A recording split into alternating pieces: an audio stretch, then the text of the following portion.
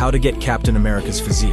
He's 6'2" and weighs 240 pounds. His maintenance is over 3,300 calories per day because of the amount of fighting he does, which is equivalent to 13 Big Macs. This hunky American has got his own shield, which is indestructible and can be thrown at people to be used as a weapon. Also, he used to be very skinny until he had a special operation. However, this physique is achievable naturally in the gym through strength training with cardio on top for his level of fitness. You will want to do incline bench for upper body strength and flat bench for all-around strength. You can do pull-ups to exercise the back and sit-ups for abs. He is also very lean, so after bulking to get his muscles, you would have to go on a cut. On top of this, you would also want to do at least an hour of shield throwing every day to achieve the same level of precision, which the captain is most known for. So overall, you can get this physique with hard work at the gym and practicing shield throwing.